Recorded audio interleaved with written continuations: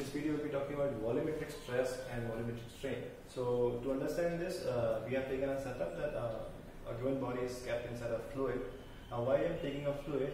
Because according to the definition of volumetric stress, you have to apply your force entirely on the total area of the given body. So you will be applying throughout the whole area of this particular thing. So definition wise still is not changing. It's definition force by area, but this time this will be known as your pressure of the given fluid at that particular point. Because pressure is nothing but force applied on the unit area, and it is the same case which you are producing stress in.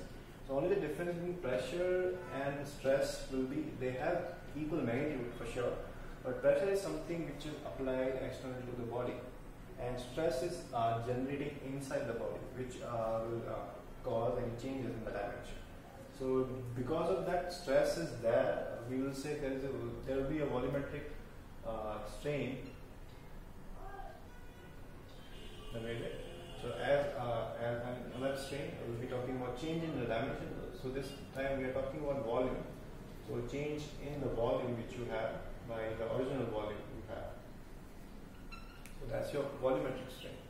So now by using Hooke's law, I can say that your volumetric stress is proportional to volumetric strain, and in that case, let's say this is the pressure, and this is proportional to volumetric strain, which is change in volume by original volume.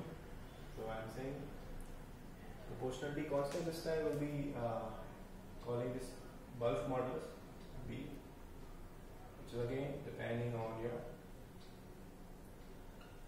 material. So this thing is nothing but your bulk modulus.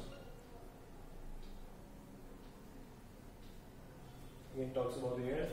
So unit wise still is Pascal or Newton per meter square. It's again unit less. And this again has a unit of Pascal. So that's your volumetric stress and volumetric strain, and the bulk modulus which of a material. I hope you understood this. Thanks for watching.